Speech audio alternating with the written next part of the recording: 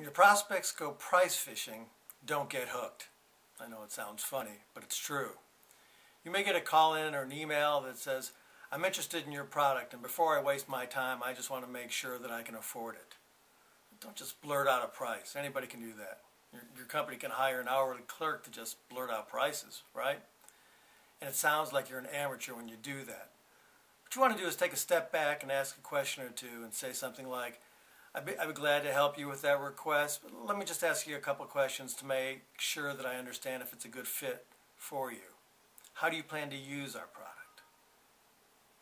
When do you need to have it implemented? Is this for internal or external use? So now you're starting to get a good feel for what they're trying to do and learn a little bit about their business.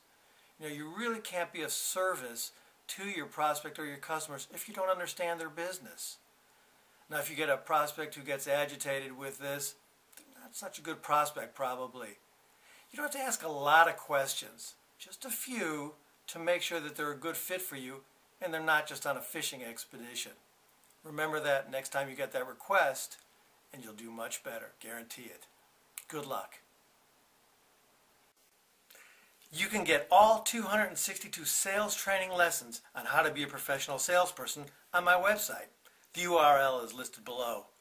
Pledge today to be a professional salesperson, to be the best that you possibly can, to earn more than you ever have, and allow me to be your coach. Thank you.